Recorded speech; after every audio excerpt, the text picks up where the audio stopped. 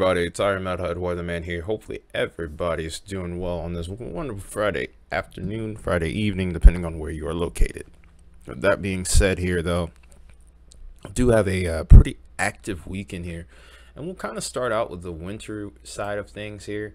We do have a chance of some pretty significant snow here towards the Sierra Nevadas here. It's a little bit of a tongue twister trying to say that. Significant snow in the Sierras.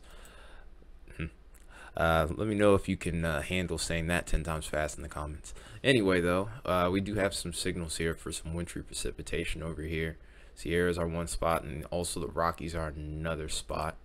Outside of that, I wouldn't be too concerned about anything, but this could be a bit of a problem.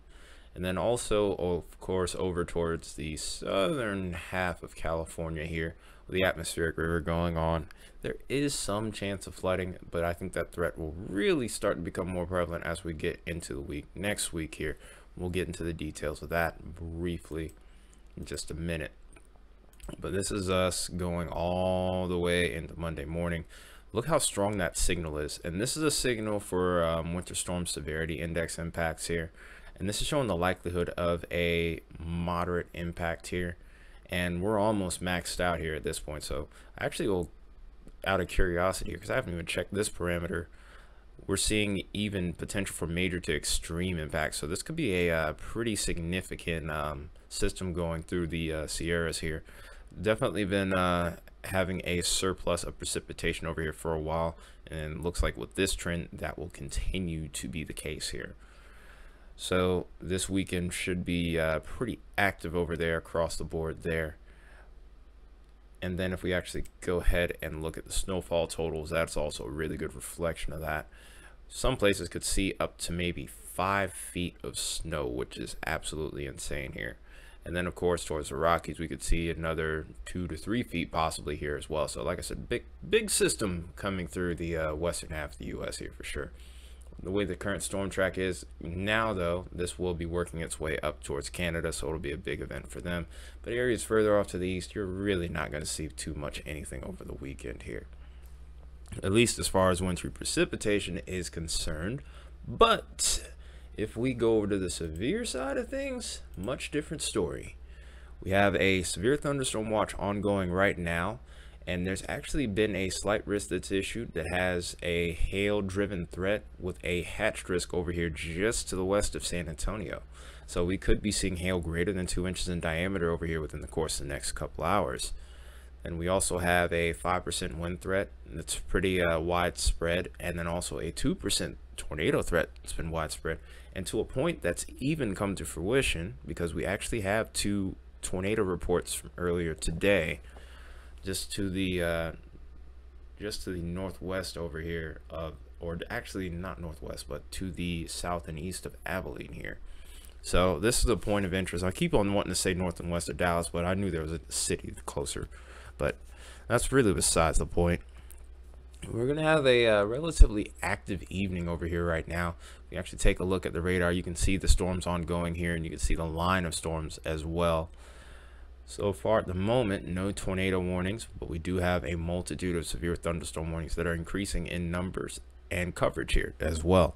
So definitely want to keep an eye on that. So now we're going to go ahead and take a look at Saturday and Sunday, which have marginal risk. And we're going to take a look at the threat for tomorrow, but that's really not going to be the day that interests me beyond today. Really, Sunday kind of interests me more, and we'll look at the models and you'll kind of get an idea of what I'm talking about here. So 2% and 5% threats for both wind, hail, and tornadoes tomorrow.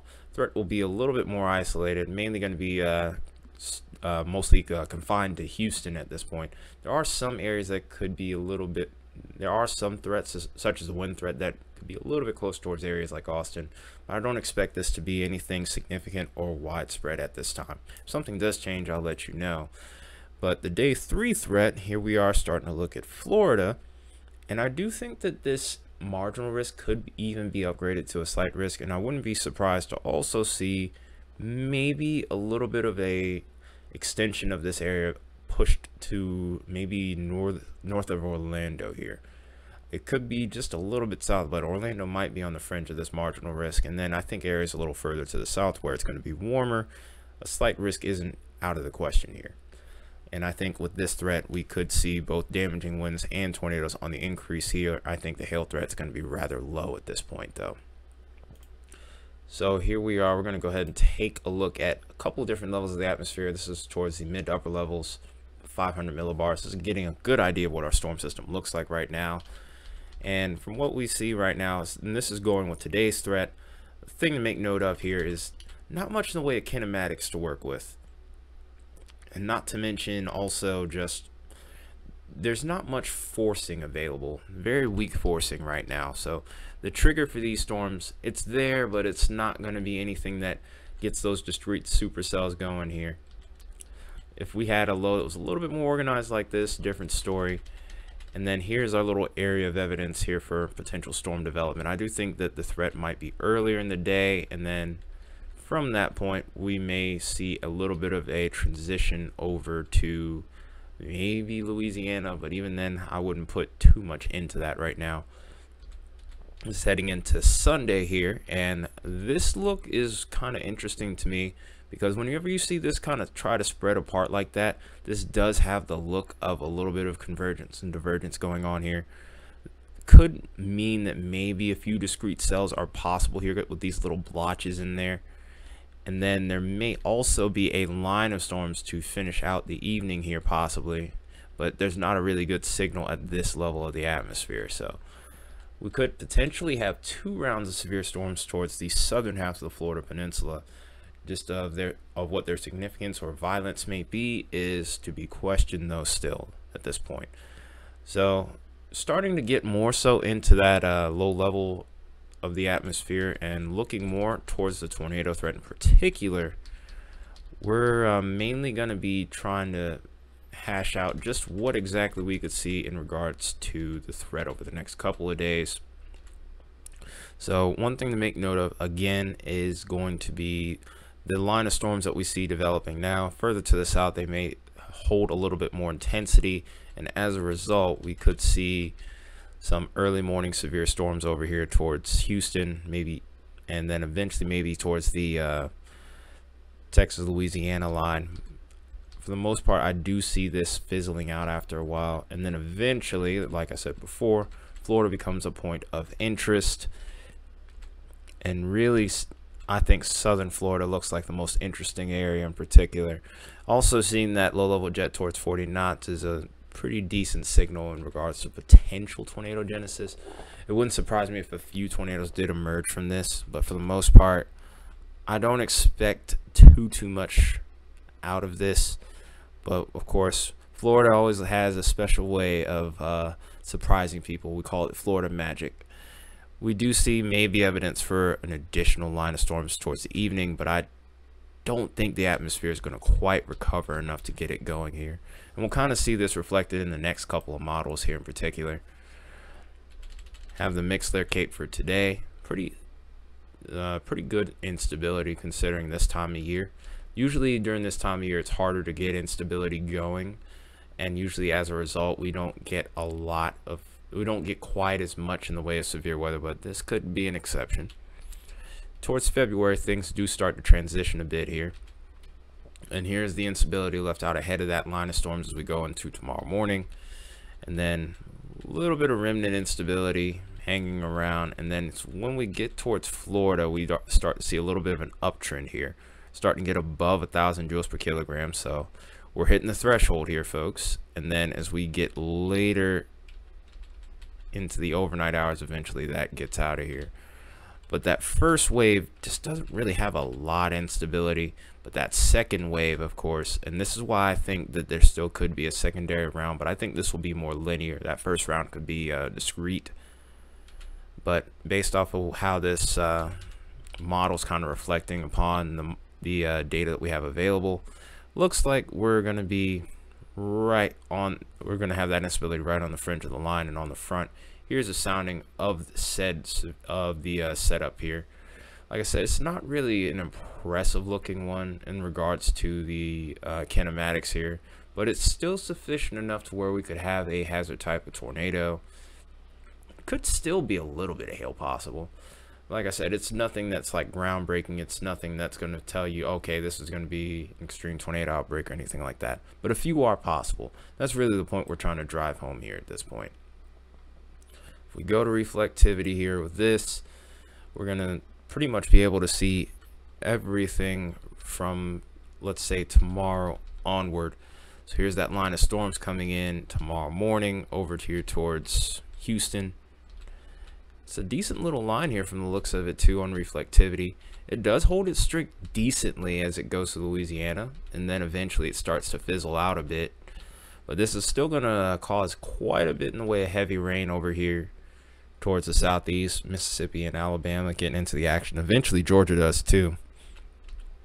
And then here we go looking into Sunday morning, and here's some of those discrete cells that I'm concerned about. It's the confluence band here, and then after that it looks like we start to see an increase in activity with the secondary line here. So this is an evening setup, and I was thinking this was gonna look a little bit more linear. It may not, so it's a little something to think about there. And that might be something I might even live stream depending on how things play out here.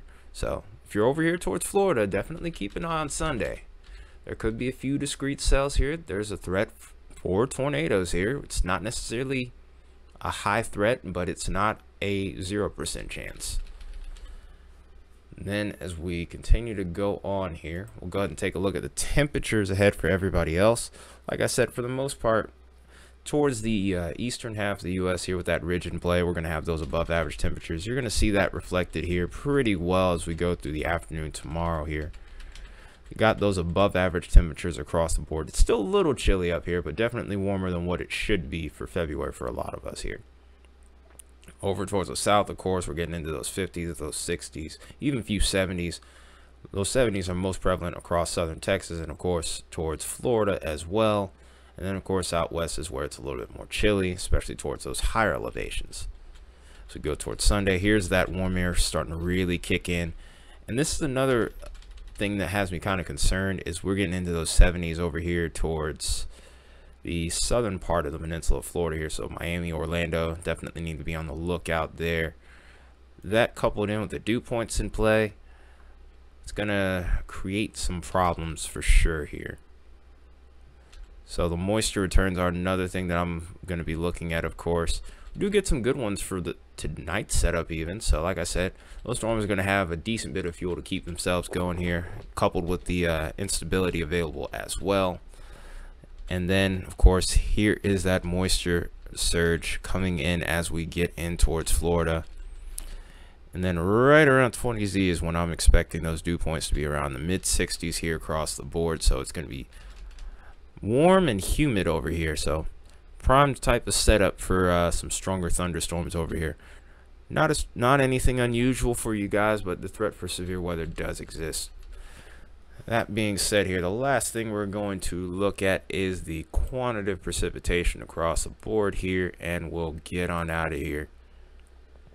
And the main thing to make note of here is over towards, let's say, Louisiana, parts of a good chunk of Mississippi and Alabama here is where we're going to have some of the most impressive rainfall totals. I wouldn't be surprised to see some 3-inch to 4-inch totals possibly here as well. And then some precipitation is also going to make it in towards Kansas and Nebraska here, so that could be pretty impressive as well here. So like I said, flooding not a big issue at the moment here, but definitely potential exists with this there. We do also have to keep in mind of the atmospheric river that's over here towards the southern part of Cali here, where we have some even more impressive rainfall totals of up to about 5 to 6 inches, possibly some places maybe even pushing towards 10 before the weekend is out. And this is also kind of reflected on our excessive rainfall outlooks here. Today the threat's marginal, but as we go towards the following day, we have that slight risk and effect for both of these areas. And then as we go towards day 3, we look over to the west here towards LA and areas off to the north and west here adjacently, like St. Maria, Lompoc, Santa Barbara. We're actually under a moderate risk for excessive rainfall here, so flash flooding could be a big problem. So it could be a busy day Sunday here. for not just these guys, but also for us, because we may be covering this and maybe also the severe weather threat as well to the south. So that being said, pretty busy weekend ahead here. Just make sure you're staying weather aware if you happen to be in an area of interest, whether it's winter weather or severe weather.